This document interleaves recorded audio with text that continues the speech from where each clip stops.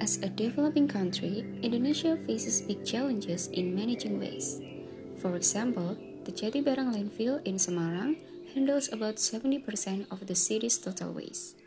With a capacity of just 60,000 tons, Jatibarang landfill receives about 850 to 900 tons of waste every day.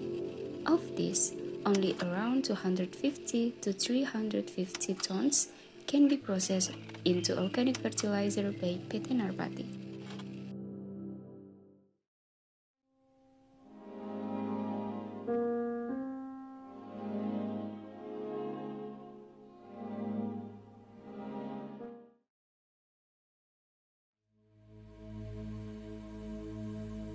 The problem is made worse by the gap between the amount of waste being dumped and PT Narpati's ability to process it. The remaining 600 tons of waste, which includes 50% organic waste, produces methane gas that contributes to global warming. Indonesia sebagai negara terbesar kedua yang memproduksi titik sudah jadi tempat pembuangan sampah. Trash to Threads offers an innovative solution to tackle the waste problem in Semarang. The platform helps collect waste from the community by giving rewards in the form of points that can be exchanged for discount voucher at the Trash to Threads marketplace. Trash to Threads also works with pesantren or Islamic boarding school in the Ngalian area to turn waste into valuable products like organic fertilizer and animal feed. It all starts with our concept regarding the prevalent habit of people frequently disposing of organic waste without a second thought. Many are unaware that organic waste can still be beneficial.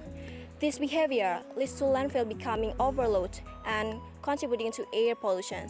Therefore, there needs to be a positive movement that demonstrates to the community that this waste can be actually be repurposed. Also, can contributing to a cleaner environment. The food waste we produce daily can be processed into compost or even as a source animal feed. By presenting a website-based platform that we name Trash to Treats, we offer a solutions to utilize the waste generated by the community every day and support a cleaner environment through education and creative ideas.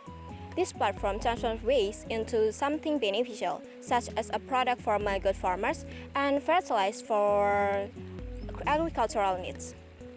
The Trash to Treats platform, as a digital multimedia platform, aims to provide the community with an understanding on how to utilize the waste around them. When using this platform, users will be presented with a user-friendly interface that is easy to navigate and provide an optimal experience.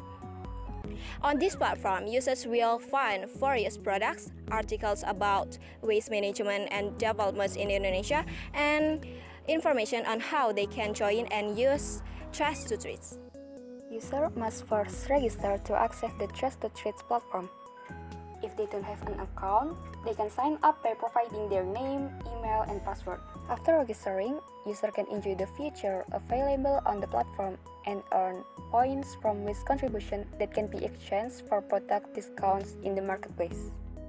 One of the standout features provided by Trash to Treats is the high-quality products produced through partnerships with Trash to Treats. We channel the collected waste to our partners such as market farmers to produce high-quality maggots and to farmers for processing into quality fertilizer. These processed products are then uploaded to the Trash to Treats marketplace for sale.